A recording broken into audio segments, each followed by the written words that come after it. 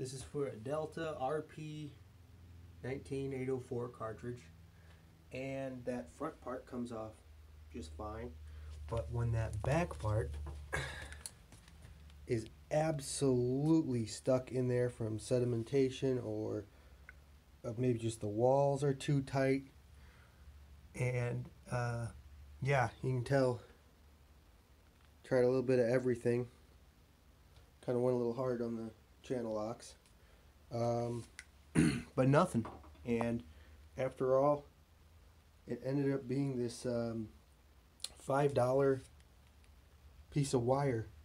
It's technically meant for picture frames, but it's more like a cable style. And yeah, I just threaded it around the back. This is a 50-pound.